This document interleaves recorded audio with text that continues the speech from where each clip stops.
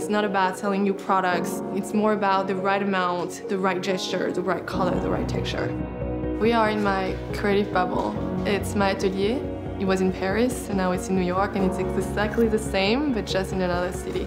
I'm extremely inspired by Estée Lauder herself and what she created. Her brand is part of history for me.